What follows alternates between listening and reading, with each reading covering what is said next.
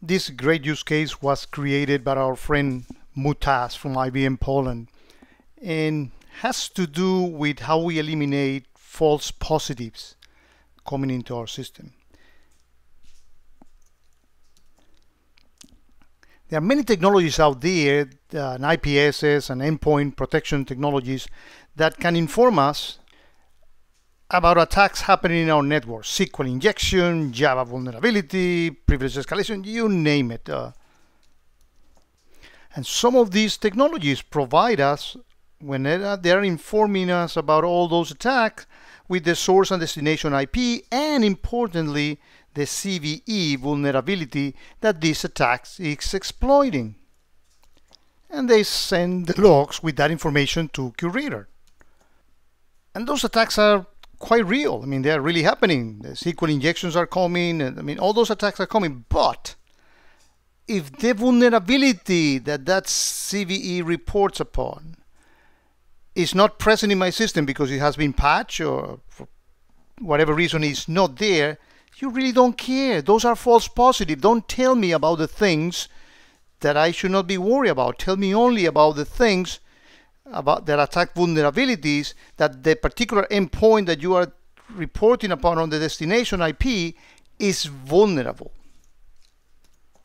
But the beauty is that QRadar in the asset database can get the information from all the vulnerabilities by the QVM scanner or any scanner that you are using. So QRadar has the potential of knowing, hey, this attack is not relevant because the vulnerability is not there. Let's look at that in an example. Here we have 3 vulnerabilities. This is a Java one, this is a .NET, and this is a security channel vulnerability that they are all being sensed by this technology that this is the destination IP. The question is, which of them are really vulnerable? Which of them should I be worried about? And which of them are false positive that I can easily ignore? So here we have the 3 events. And if we look at them, we have in the payload here the information about, this is the first vulnerability, 2013-2459.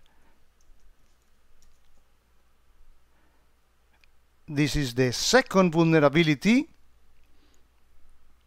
and the CVE is right here.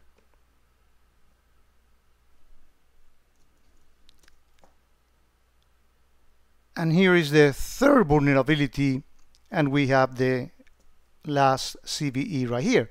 So if we were to do this manually, what do we do? Well, we go to Vulnerability Manager, and we do a search in which we say on the destination IP, is this vulnerability there? And we see that it is not there. I don't care about that one. If we do the search on the other vulnerability, the 2010-3332, no there. False positive, I don't care about you.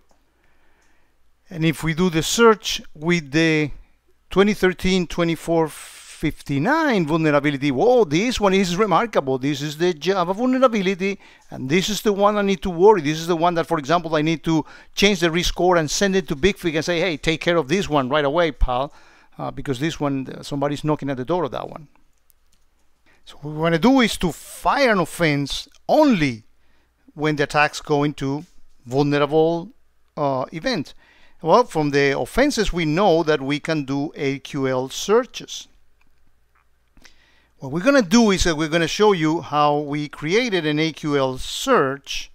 This actually was done by creating an extension, as we have shown in previous videos on AQL, that you can extend the AQL, which basically has a function that asks, is this IP, does this IP contains this particular vulnerability? So when we get this type of information, automatically the offense is, and the rule is going to launch a query that asks that question. If the answer is yes, you fire the offense. If no, you ignore it. So we're going to start with a system. We have no logs. We're looking at the logs in real time, and we have no offenses. And what we're going to do is that we're going to launch those 3 logs. We're going to replay them using the log run command, as we have done very many other times. So when we replay those, Here we see the 3 events has been played, and actually this is you understand this when you see the rule. This is actually a new event that we launch as a consequence of the rule having fire. And if we go to the offenses tab, we get an offense. Let's actually take a look at the offense.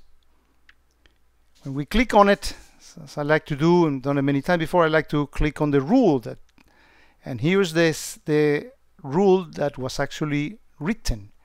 That basically reads when the actual event is calling, and this is the function extension. Again, in the part 2 of the video, we're going to show all the details how this was actually made.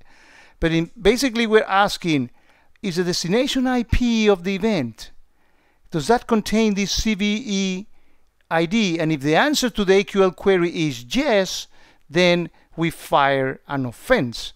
And as the offense, we actually dispatch a new event, and that's the event we saw in the logs, exploit attempt, and the destination is vulnerable.